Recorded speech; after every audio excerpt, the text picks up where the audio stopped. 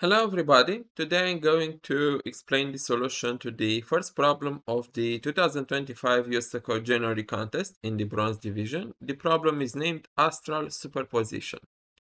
In this problem, we are given an n by n grid in which each position has a character, W, G, or B, and we are also given two integers A and B such that we have some stars, and from the beginning until the end, they moved A pixels to the right and B pixels downwards. And we also know that a star can disappear or move beyond the photo boundary. And what do these characters mean? Basically, if a character on a position is W, it means that we didn't have any stars at the beginning or at the end. If we had a B, it means that we had a star both at the beginning and at the end.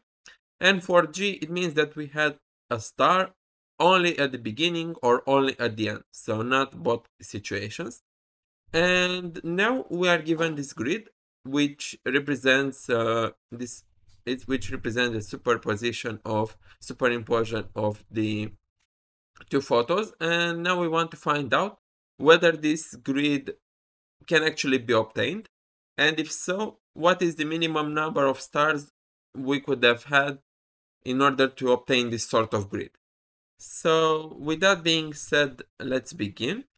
So if we look at the first sample, when both A and B are 0, it means that both stars were there, didn't move, so it means that every single position that has a B or a G must have had a star at some point. And because there were no movements, we can easily conclude that the answer for this sort of test case will always be the total number of B's and G's.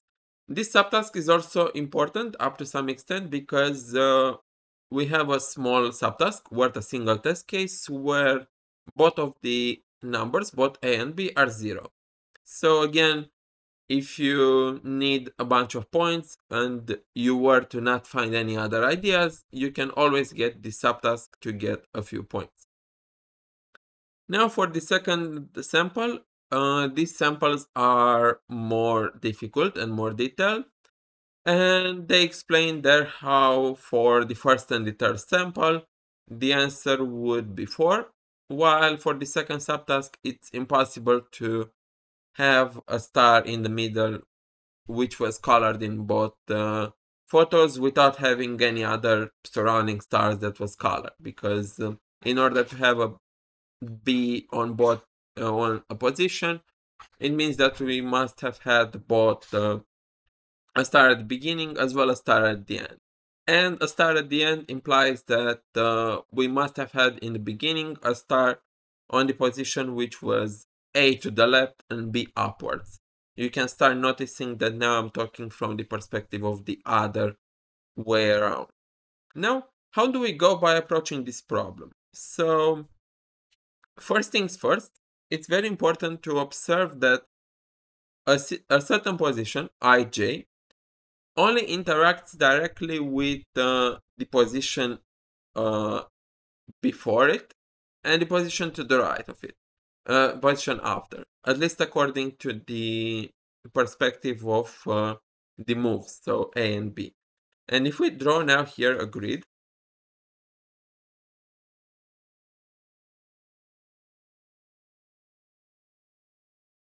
and let's assume for simplicity that we have a very simple move, because no matter how big the move is, we will always have the same relations if we think about it. So if we have a point here, and let's say that the previous point, let me use another color. Let's assume that the previous point was this one, and the next point is this one. And now we have a few cases. And let's focus only on the cases where we have colors, because these cases are the only ones we really care about. And now, if we have a position such that we have black here, then it means that we had a star both at the beginning and at the end. So the first conclusion we need to draw is that we must have a star. We must have a star here, because no matter what we do, this will be colored at the beginning and at the end, so it is mandatory to have a star. However, in order to have a star at the end, we must also have a star upwards at the beginning. And this is why we need to check this position and make sure that it's an eligible position according to this sort of ordering. And what we do here is to check first whether this star actually exists and can be colored. And if so, we need to check it. And if it doesn't exist, then we can already conclude that the star will not be there.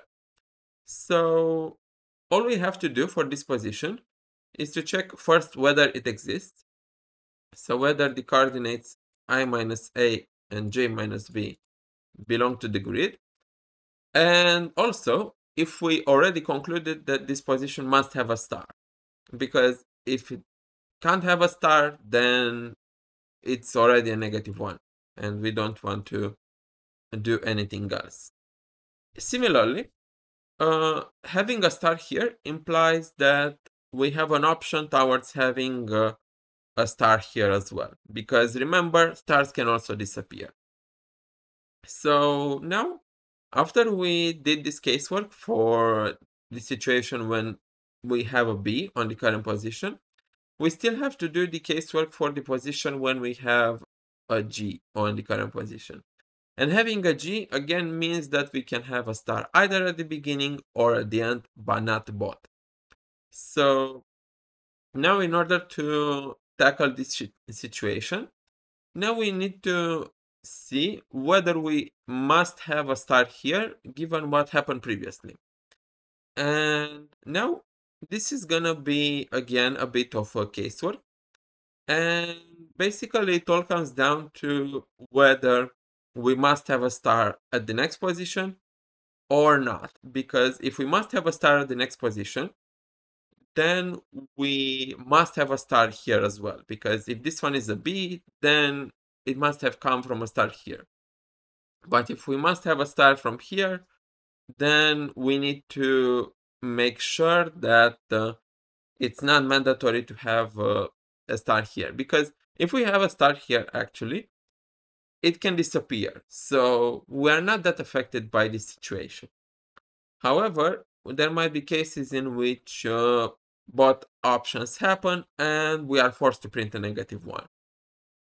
And last but not least, if a position is W, if there are no stars, we don't have to do anything because stars can also disappear. So we are safe from that regard. And at the end of the day, if everything is valid, we just need to print how many of these positions we concluded that they must have stars. And let me show you the code. So first off, I counted how many of these positions are there. And I also marked them depending on the character they have. 2 for B, 1 for G. And obviously by default 0 for W. Here is the corner case when both A and B are 0.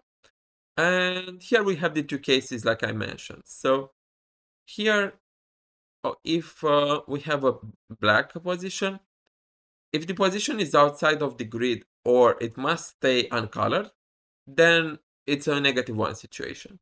Otherwise, we just color the current position and we are good.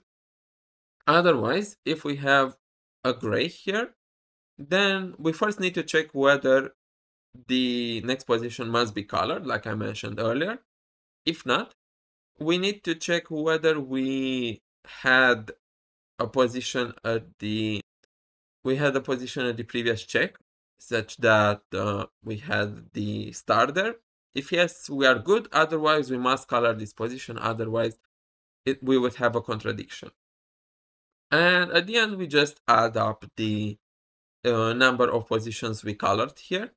Take note that I named this grid all grid because at the beginning, when I was thinking at how to solve this problem, I also wanted to store another grid. But then as I thought more at the problem, I realized that I don't need to have that extra grid, so I only had a grid to deal with. Again, this problem shows the importance of being careful about not overcomplicating cases, while also reducing the problem to just a few if statements which lead us to the answer. And with that being said, thanks for watching this video. If you enjoyed it and you found it useful, please like it, share, and subscribe so that I can reach out to more people who are planning to take USACO now or in the future. If you have any feedback or any comment, please let me know in the comments. And if you want to work with me in a more exclusive manner as part of my tutoring program, please check out the links in the description for ways to contact me. Until the next time, thanks for watching the video, stay safe and good luck in the future USACO competitions. And please check out my other videos too. See you.